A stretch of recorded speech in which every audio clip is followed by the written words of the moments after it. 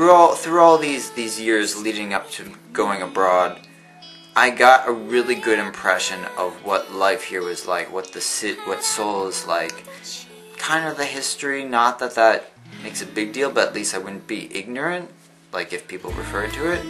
I also studied a bit about North Korea and found some really interesting things that I don't know whether or not I'm supposed to talk about them, because I don't know if it's still the case, but in South Korea, if you like start looking up North Korean things, the government like finds out. Not that find out, but they're like, oh, why is this person searching for North Korean stuff? I don't know if that's in effect. I don't know if it was really ever in effect, but I'm gonna hold off before like talking about that stuff. So I felt like well prepared. So finally, what's it now, like 5 years ago, I went on exchange to Yonsei University, which is ranked like the second or third or tied for second best university in Korea.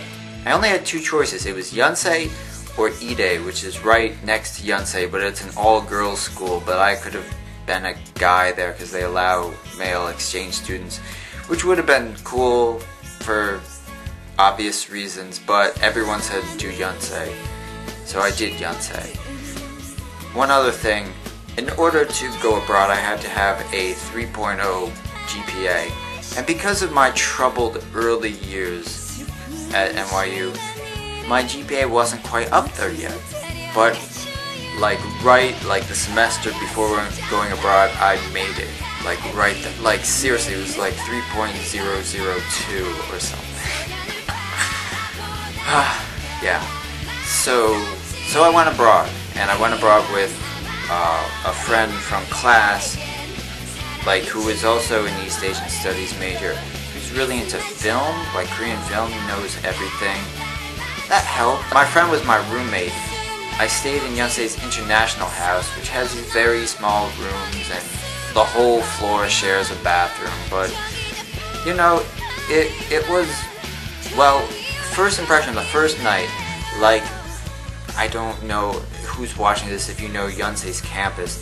It's a unique campus. Most of it is one long road surrounded by buildings, so it's actually big, but it's all condensed, like surrounding one road, which is, I don't know if you can picture it, but that's where most of it is. But then there's a little hill, and on the other side of the hill is the international house and like two of the buildings where the international students usually take classes. So we're separated from the main campus, and like the exit there, that's near the east gate of the campus, and there's nothing there.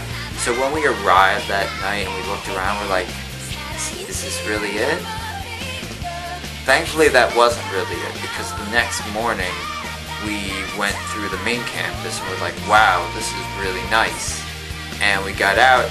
Yonsei is located in Sinchon, which is, Yonsei has the perfect location, maybe the best location of any university in Korea, and of like location to status ratio or something.